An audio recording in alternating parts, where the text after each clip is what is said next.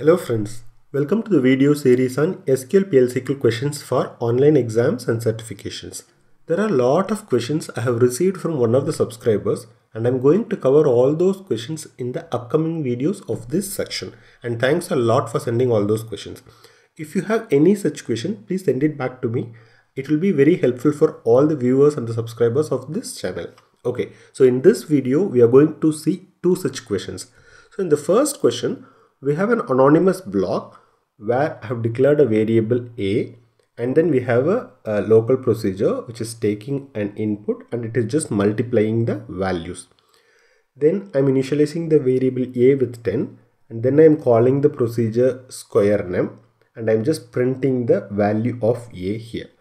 So if you want to know what is a local procedure, or in this case it is a local procedure. So if you want to know what is like local procedure or like private procedure or a public procedure or one time only procedure, I would suggest you to watch this video.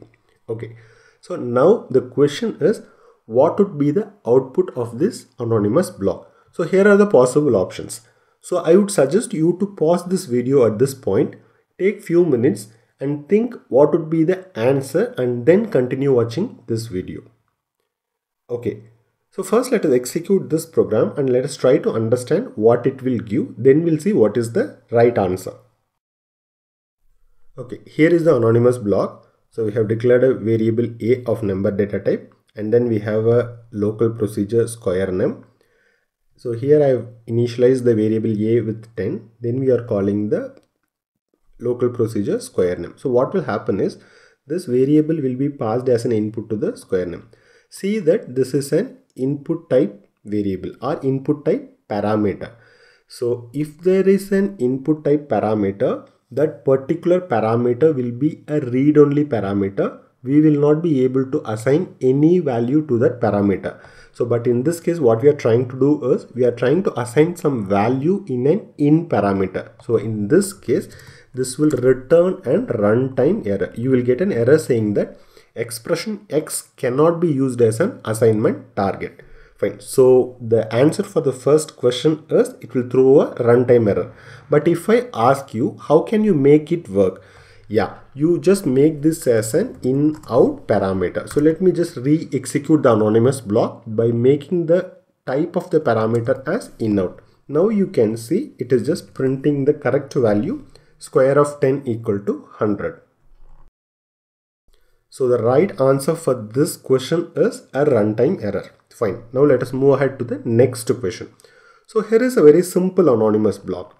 Okay. So here is, you can say like an outer block. Here is an inner block. So in the outer block, I have declared a variable like v_num of number data type and assigned a value of 100. Then we are printing that value here. In the inner block also we are declaring a same variable v_num of number data type and assigning a variable or assigning a value 200. And from inner block also we are trying to print. So the question is, what would be the output of this anonymous block? So pause the video at this point, take few minutes, think what would be the right answer here and then continue watching this video. Okay, let us continue. See, we can define in fact the same variable or we can define the variable with same name in outer block as well as inner block. It will not throw any error. Always the local variable takes precedence over the global variable. So in this case what will happen? The outer block variable will get first printed from this DBMS output line and then when the inner blocks gets executed, the inner block value will override the global variable. So the inner block value will print the 200. So in this case, the right answer is 100 and 200. But suppose if I ask a question, how can you access the outer block value also in the inner block? Let us see how we'll be able to access it. Okay, so here is the block. First, let me execute the block. As expected, it will print 100 and 200. But my question now is, how can I access the 100 in the inner block? Because 100 is declared in the outer block and 200 is initialized in the inner block. Suppose if I want to access both 100 and 200 in the inner block, how can we do? By default, if there is no name assigned to a block, and again this is an anonymous block, since this anonymous block doesn't have any name, we will not be able to access the outer block variable as well as inner block variable within the inner block itself, because the inner block value or variable always overrides the outer block variable if the variable is defined with the same name. But if we give a name for the block, then it is possible. So that's what we are going to see. So to declare a name for a variable, name for a block, we can use the label. So this is the syntax of the label. Let us give the label of the inner block as inner.